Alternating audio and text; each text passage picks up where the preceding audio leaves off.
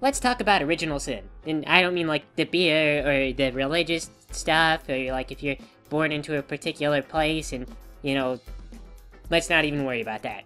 I mean in the context of writing.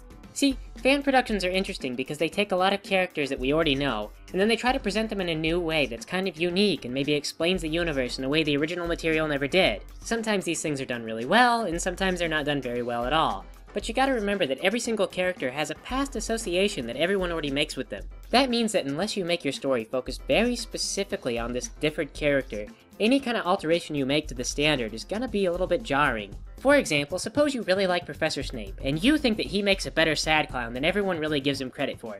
Well, there's no proving in the original stories that Snape wasn't a sad clown on the weekends, but you really have to introduce that idea to the readers. If you just jump into a chapter and Snape is finishing up a birthday party, you're gonna confuse people. It's not like everyone's just gonna follow along. This happens a lot in fan works, and it always kinda drives me a little bit crazy. It's like, oh, okay, I really like Team Rocket's Jessie from Pokemon. Okay, fair enough, maybe she wears the same lipstick as your mom, but if you try to portray this character as being like really intelligent and a strong leader, you're kinda going against what they've established in the show. You want her to be sexy or whatever, I don't know, but she's a kid show villain, and kid show villains tend to be kinda bumbling unless they're like the arch villain. So a lot of us see a character like Trixie, and all we think of is the bumbling petty villain from the show. There's not really a lot of substance there, and after all, Team Rocket has had their own redemption episodes, but they go right back to capturing Pikachu afterward. I hate to say it, and I'm not trying to squelch creativity, but that's just the way of things. It's how we establish the show. It's the vehicle for the plot.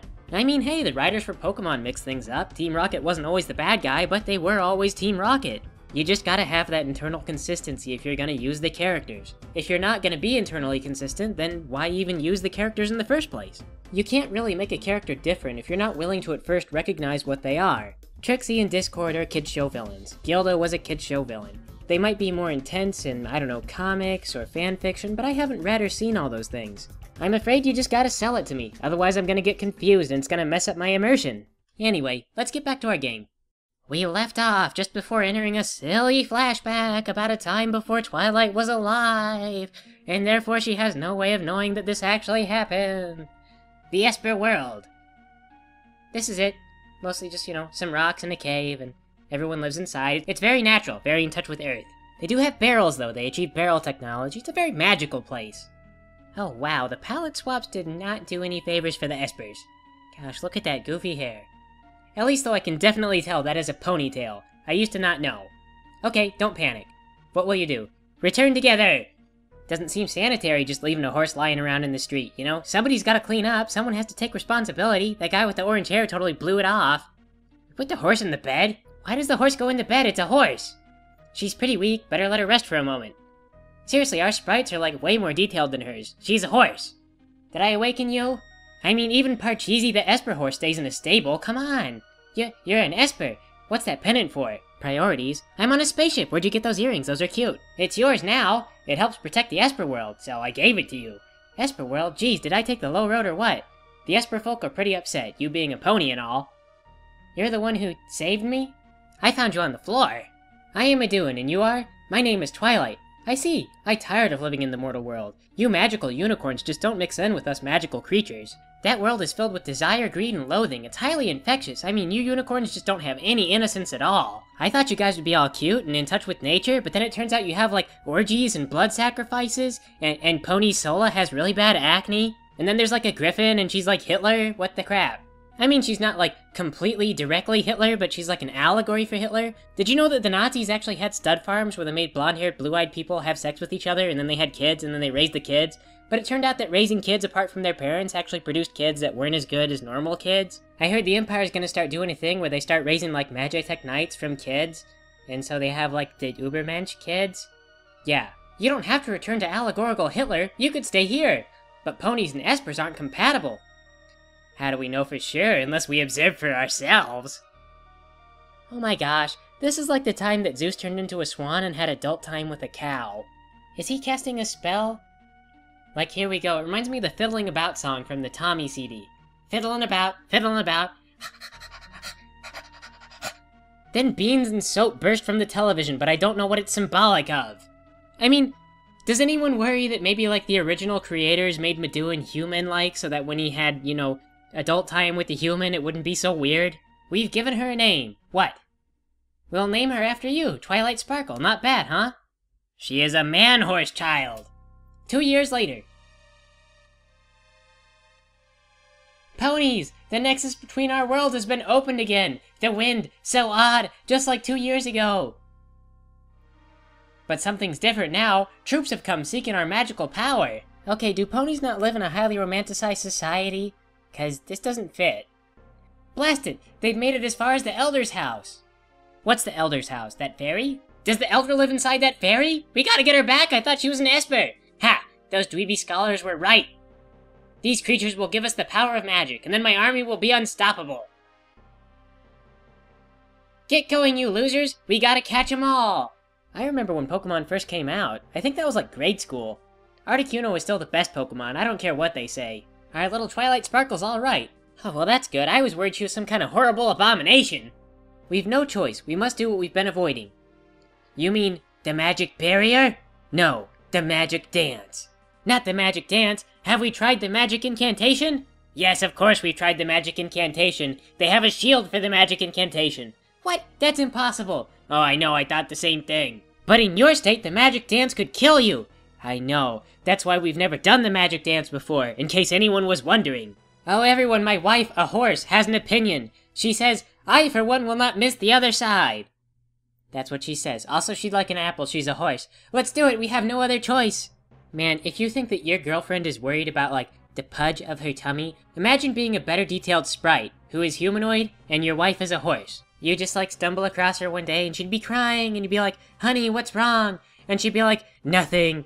And you'd be like, come on, you know, what's the matter? And she'd be like, I'm just worried, you know, 'cause I'm a horse and you're, like, a human, only, like, way better detailed than I am. And then you gotta, like, sit down and you'd be like, honey, I find your horse face beautiful.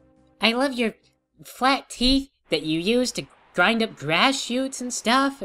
No other guys got that. And she'd be like, the other guys are dating espers, you know, and they're better detailed than I am, you know, they have better features. And you'd be like, nuh-uh, that's not true. Parcheesi, the horse esper, has a horse girlfriend. She'd be like, well, he's a horse esper. And you'd be like, well, do you want to date Parcheesi? You guys are both horses, you have a lot in common. And she'd be like, no, that's not what I mean. And then you'd be like, honey, you know, I just can't deal with this, okay? We tried to have a baby abomination. What more do you want? And she'd say, I just don't feel like we spend enough time together. And then you'd be like, honey, I'm outside with you every day while you're grazing. And she'd be like, I can't talk while I'm grazing. And you'd say, I don't know, I still like your company when we're out there together. And she'd say, look, I'm just not sure if we should have had a child on my first day of consciousness in an Esper world. And then really, it's all downhill from there. Your relationship is all but over. And so the moral is, if you find a strange horse lying around on the ground outside your house, you shouldn't bring her inside your house and then put her in your bed and then have a baby with that horse.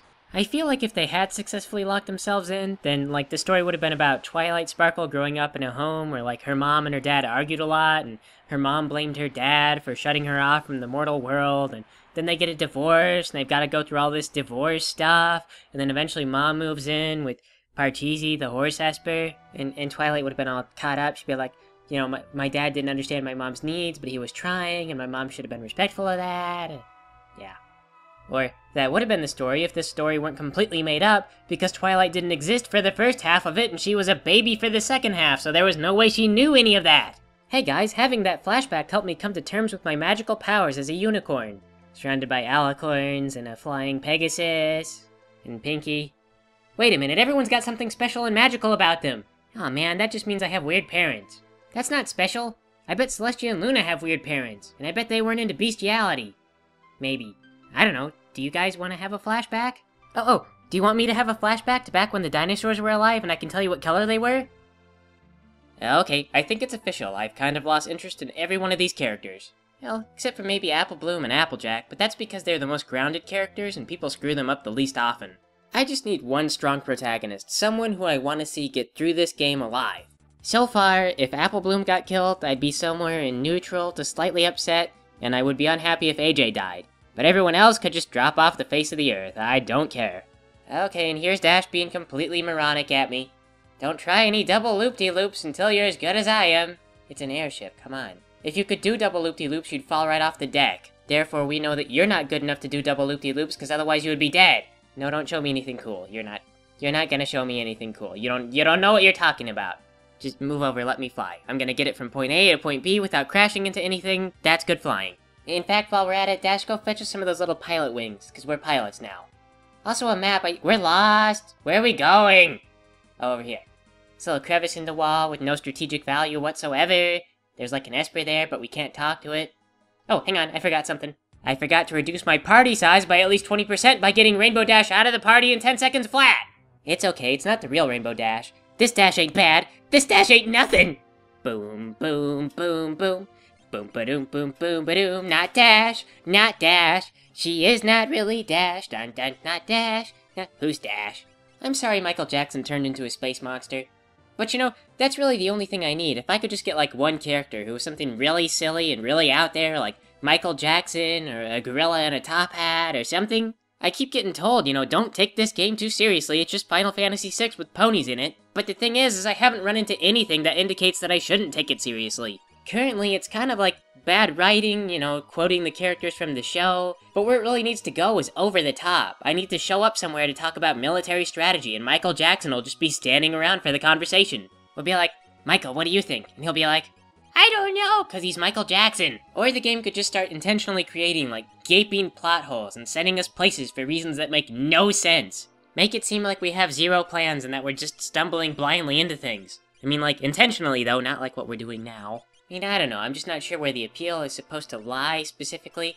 Like, for example, Twilight is supposed to be our proactive, but overly stressed-out leader, you know? She's very expressive, and all I've gotten so far is that she's basically like Terra from the original game, who was kind of just swept along by fate and had no real control. Yet Trixie gets her own personality that doesn't line up with the show version or the game. That's why I think her role would be better played by Michael Jackson or a gorilla in a top hat, because then it would be all like, we have to get this gorilla in a top hat to talk to the Esper! And then he would try, and it would like turn into a monster and fly away. And then we'd all be just standing around and be like, man, you really screwed up that gorilla.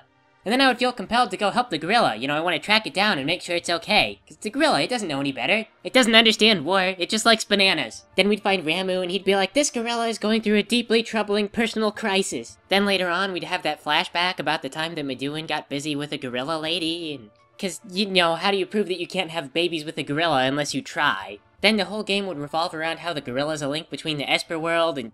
Well, nothing really, because it's a gorilla. But knowing in advance how things are going to play out, we might as well replace Twilight with a gorilla because we're going to get the same result. Yep, know now that after these planning stages, it'll turn out that Twilight is every bit as useful as a confused and vaguely cooperative gorilla in a top hat. We have to establish a bond of trust between the ponies and Espers. Only one pony can do this. Everyone just look. She'll get the hint. Oh no, I'm not up to the challenge of taking charge and being a leader. Twi. See, this is what I'm talking about. Twilight is just not the character I see moping and being uncertain of herself. Oh my gosh, my existence is proof that Espers can have babies with horses. Boy, this is so deeply troubling to me. Doesn't Spike have like a big bestiality thing for Rarity? Why is this weird? I'll do it, I'm the only one who can. You know what she can't do though? Probably have kids, because her chromosomes are all messed up and they're like an uneven number. Maybe we'll wait until she's done grappling with the very concept of being half Esper before we bring up the actual implications. I think the way that things have been going, if we brought it up, we'd probably have to stand around in yet more awkward silences while we wait for Twilight to come to terms with the fact. You know, some people would be really excited to find out that they're half demigod. You know, it means you're like 1/4 god, but not Twilight. Twilight just has an existential crisis.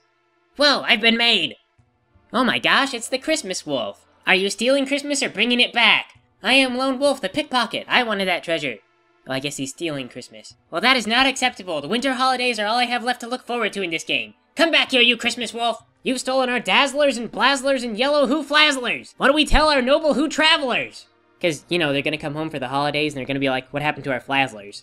I think he is stopping our Christmas from coming because he is tired of hoo trouble strumming. All of the day with its wobble dang dang, he simply can't stand those horrible things. What would you do if you were a who couldn't withstand the noise he goes through? I'll stamp out their joy, he said to our dread. I'll grab up a paintbrush and paint the town red. And now we are weeping with piteous pleas. Won't you give back our wonderful trees? They're lighted atop with hoo bobble stars to make you feel loved, whoever you are. We're dreadfully sorry for noise that we've made, but maybe our debts can all be repaid. And then the atomic bomb goes off, because the Butterside Wars were crazy. So that Christmas wolf, he's gotta be feeling pretty dumb by now, because if he just runs south, like out of town, he'd be scot-free. As it is, he's just running deeper into the mines, which only leads to a dead end. Also a horrible Esper. We don't really have a very good track record with that Esper. It kind of kills everything that it comes in contact with. I guess that's why we're giving up on it. No one said anything about like, hey Twilight, do you want to try talking to that Esper again, now that you're in touch with the fact that you are half Esper? We're just like, no, it's not worth it. But surely other Espers, though. Oh, hello. Stop! Don't move or I'll cut him! Okay, I'll just hold still then. How did you get a hold of one of the dancing cannibal Scootaloos, and what makes you think you're safe holding one? Hi-ya! Yeah, I got a wild one here. Ooh-ah! Oh god, she's dancing! There's gonna be a hole! Oh, okay, never mind. Just gonna screw everything up. Grr, you'll never get this gold main pin! Oh gosh, you got a gold main pin? Is it, like, what edition? Took the treasure from Lone Wolf, the pickpocket. Got the gold main pin. What edition is it? Oh wow, she really dropped. I thought for sure she'd try to at least flutter her wings. If this is gonna be how it is, take this! Okay, suicide, goodbye! Well, we may have killed the Scootaloo. But the good news is we got a limited edition gold hairpin. Our MP cost goes down 50%, and if we were playing the original game, that would put us at about, normal MP consumption, so yay. Why is magic valuable again? Oh well, whatever. We didn't fight any new monsters today, so thanks for playing with me, everybody.